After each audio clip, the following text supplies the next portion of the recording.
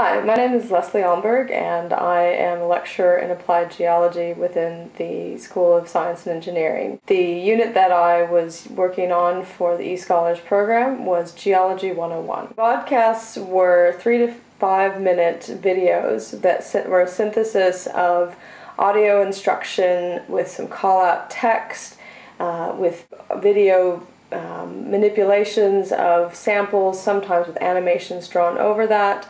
And these were used to illustrate and to demonstrate some of the key skills that students commonly struggle with. One of the real benefits of doing it this way was we were able to actually have a student modeling the types of behaviors and the types of skills that our incoming students should be able to achieve. One of the other technologies that we introduced was the pre-practical lecture, or basically using the inverted classroom model, where students were required to watch about 15-minute long instructional videos that were simply recorded using Echo 360.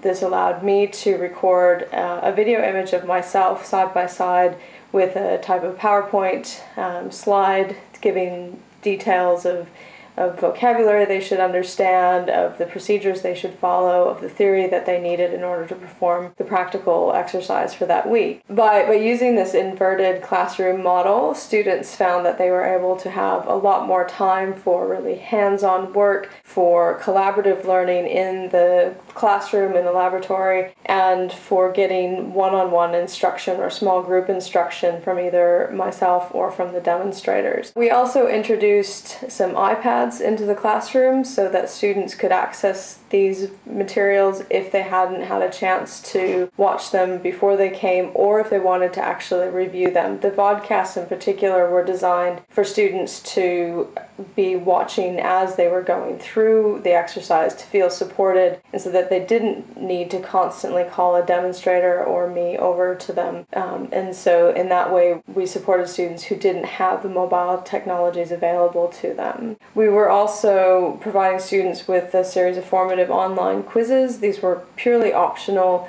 ways for them to check their understanding of the material, both from the large lectures and from the tutorials online. The student response to the vodcasts and the pre-practical lectures was overwhelmingly positive. The vast majority of students found the online materials helped them to prepare for the practical activities ahead of time and provided them with skill demonstration when they needed it. So they didn't have to sit around waiting for an instructor or a demonstrator, and this also freed up time within the practicals for themselves. Many students were talking about the pre-practical lectures in class. They would come with notes prepared from those, and because we had a third-year student who was also one of the demonstrators who had created the vodcast, they would actually tell him how fantastic that was and what a great resource it was for them. So this is my third year teaching this unit, and I personally observe students to be far more confident and competent in performing key mineral identification skills than in previous years. In general, they appeared to be more aware of the different tools for mineral ID and how to use them correctly. And also the quality of the student practical portfolios had jumped markedly from last year. I also found that my student demonstrators were better prepared and they were more confident in their instruction.